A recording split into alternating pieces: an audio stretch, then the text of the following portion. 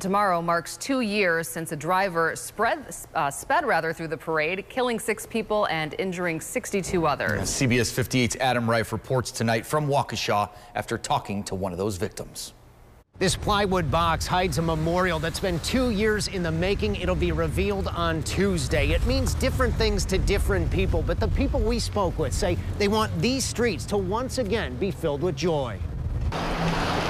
I've struggled hard with getting to this spot right now. That spot is 5 Points, where 2 years ago, Jennifer Stover was hit by the speeding car as she passed out candy with the extreme dance team. Her then 8-year-old daughter, Olivia, was also hit and suffered a traumatic brain injury. She is doing amazing.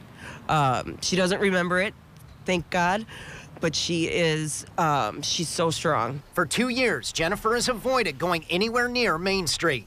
I've gotten to the stoplight and I've gone, don't look down there, don't look down there. But now she feels it's time for herself and for her daughter. Tuesday's memorial service will start at precisely 4:39 p.m., the time the car drove through the parade. It will honor the lives lost and support those who are still suffering.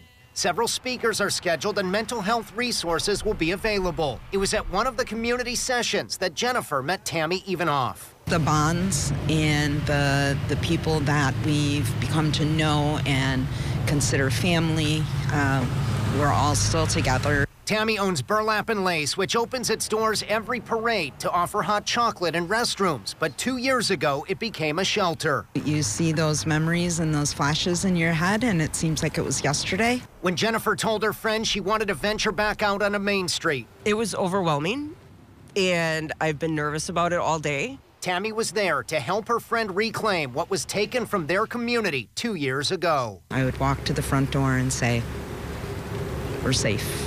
We're safe. You're not taking this from me. Again, the memorial service will begin at precisely 4:39 in the evening. We'll have live coverage during our broadcasts and full coverage at 9 and 10. Here in Waukesha, Adam Reif, CBS 58 News.